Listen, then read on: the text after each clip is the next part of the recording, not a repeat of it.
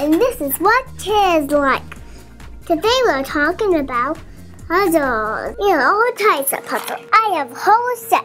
Some have big pieces, some have a bunch of little pieces, and these are the colors so we can see where these go. Some change pictures when you look at them. They are called particular and really hard to do. But not to think about one. It's easy for me. Only has 24 pieces. There's a sea feather butterfly. See? So that's cool. I've done this a few times. It's always fun. Puzzle teach a lot of things, even babies. They teach kids to solve problems, find presents, use hand-on combination. When you finish it, you feel great. It's a big winner regardless.